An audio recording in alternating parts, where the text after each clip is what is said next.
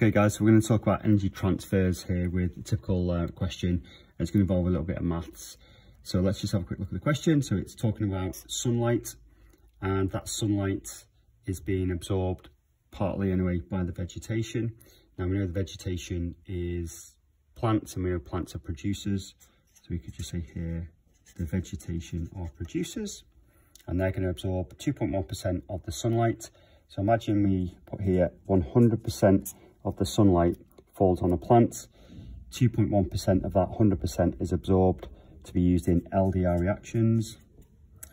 And then we know ATP and NADPH are going to be used to make glucose via the light independent reactions.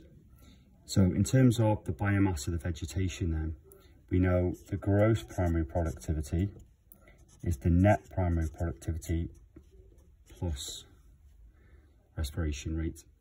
So what we could do is work out NPP, which is equal to GPP minus respiration. So that's the dry biomass of the vegetation, and that would be the net primary productivity. So all the molecules that make up the cells and tissues of the plant. So that might be the phospholipids, the DNA, the RNA, the proteins, the starch, which we know is a polysaccharide. Now, from the vegetation, it says 12.7% of the energy within the biomass of the vegetation is then going to be transferred into the zebra, which is the primary consumer. So we've got primary consumer. Okay. Now, of the energy that's being consumed by the zebra, we know they're holozoic feeders. So they've got an internal digestive system, and they hydrolyze the molecules, excuse me, like cellulose internally. And of this energy in the zebra, 58.2% is lost as feces and urine. So feces is just digested material, like cellulose and fibre. And the urine is excreted molecules like, e.g. urea. So any metabolic waste is always excreted, and that would be urea in the urine. And any non-digested food, like cellulose, etc., would be egested out as feces.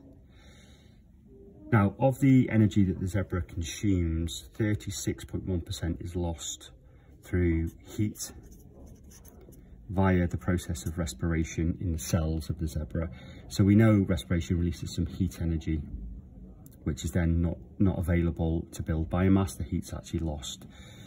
5.7% of that energy is then used to build new biomass within the zebra. And we know biomass is the dry carbon molecules that make up the cells and tissues of the zebra here. So the phospholipids, the DNA, the proteins. So the question says, use the diagram to calculate the percentage of sunlight that would be transferred into the feces and urine, which is this one here, of the zebra. And so we want three significant figures. So percentage of sunlight, so we're going to start with 100%, and 2.1% of that energy ends up in vegetation, and 12.7% of that ends up in zebra, and 58.2% of that value ends up as the feces and the urine, this one here.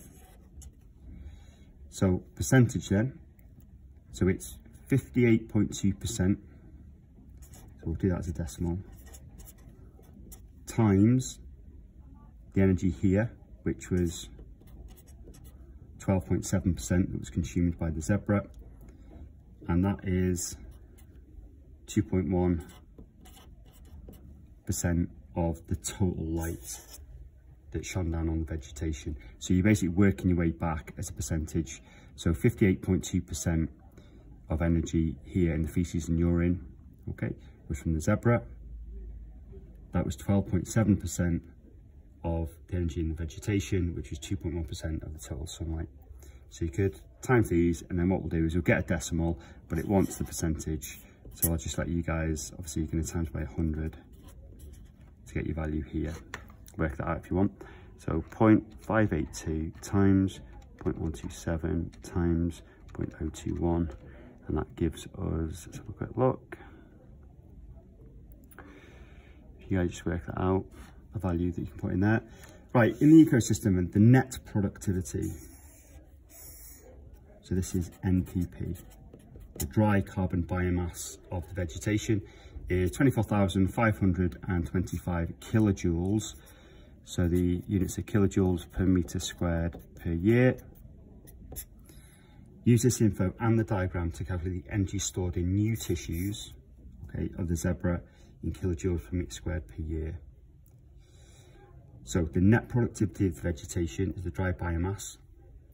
So we're going to go 24,525 plus the units times 0.127, because that's 12.7% of the vegetation gets consumed by the zebra. They're holozoic feeders, remember, and we want it in the new tissue.